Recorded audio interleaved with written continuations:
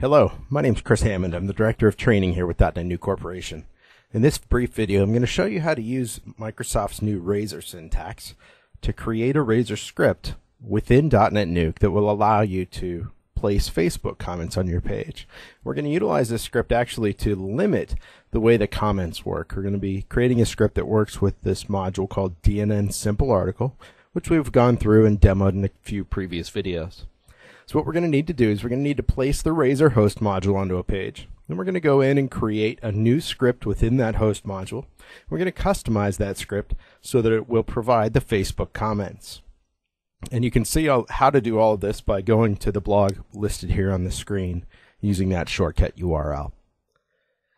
So what we're going to do is we're going to switch over to a Windows 7 machine. It's currently running .NET Nuke 5.6.1.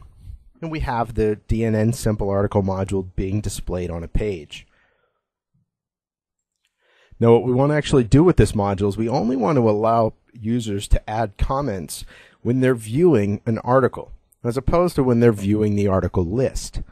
So we're going to do that through the use of a Razer script. Now in order to use Razer, we need to go ahead and place the Razer host module on a page. Now in previous videos, we've shown you how to install the Razer host module. We're going to go ahead and choose that from the drop-down list in the control panel. And I'll go ahead and give it a title of Facebook Comments. We'll simply click Add Module. That's going to place the Razer host module on the page. Now you can only work with the Razer host module as a host or a super user account within .NET Nuke. The reason for that is you're actually executing code and you can perform a number of different actions that you typically don't want administrators to be able to do within a module on a .NET Nuke website. So out of the box, when we place the module on the page, we get the module displayed here. Now we can go in and edit the module or edit the script.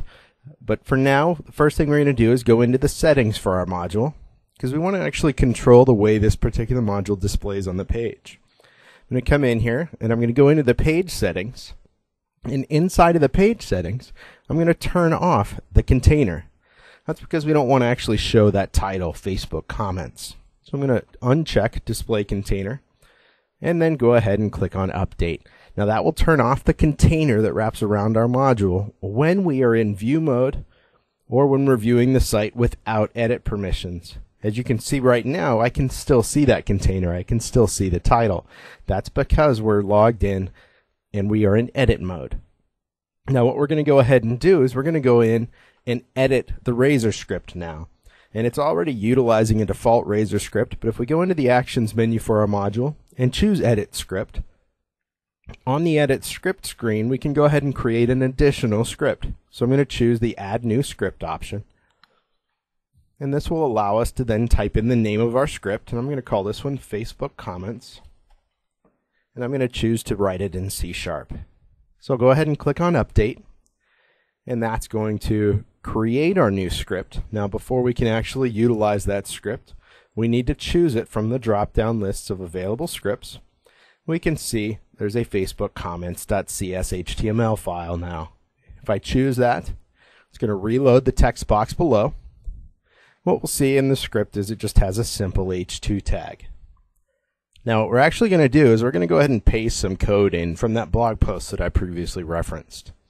Now that code is just some simple Razer script, and if I paste it in here, we'll go ahead and tell you what's going on here. So the first thing we have is we're opening up our script block, and then within that we're going to go out and check for an object. We check to see if there's a query string parameter called AID. Now the DNN Simple Article module uses a query string parameter AID to reference a specific article. So this is where we want to show the script only when an article is being passed in the URL, when we're loading a specific article. So we're checking to see if that query string parameter exists. If it does exist, then we get into this if statement here. So we're basically saying if it is not null, then we go in and we set a variable here called current path. And that current path is being populated with the URL of the current request, the URL of the page that the visitor is on. Then we have a div tag here for some of our script for Facebook. And then we have a JavaScript reference calling in a very specific URL for Facebook. Now I have an app ID defined here that's specific to an app that I've previously created on Facebook. You would want to change that with your appropriate app. And then we have our comment section. So the comments section takes in an argument or a parameter here called href, and we're passing in the current path argument or variable from up above. That basically is telling Facebook, load the comments for this URL. Don't load the comments for our website or a specific domain name. We're saying load the comments for, in our case, this particular article. And we've set the number of posts at 5 and the width at 600. So this is creating our script, which if we then go ahead and choose is active, and then save script or save script and return, that will actually take us back to the simple article page. Now, as of right now, if we go ahead and view the page, we really don't see any changes. And if we'll go ahead and switch from edit to view mode at the top. And what we should see is that the container around the Facebook comments module goes away, and we no longer see anything down beneath the 2 articles that are being listed off here. So if we click on one of those articles, you'll notice that the URL changes from simplearticle.aspx to now passing in an AID query string parameter. In this case, we're passing in article ID number 2. So we can see that the simple article module is now displaying the full article. And if we scroll down to the bottom of the page, after the article, we're going to see the Facebook comments section. Now, I'm currently running on a local URL using WebMatrix at localhost port 1833. So Facebook can't actually access this page, and it's giving us a warning here that's telling us it's unreachable. So other users aren't going to be able to see it. But if I were logged into Facebook now, I could add a comment, and as a user, it would then prompt me to plug that comment in on my profile or my stream back on Facebook. And that would allow my friends to see that I've commented on this particular article.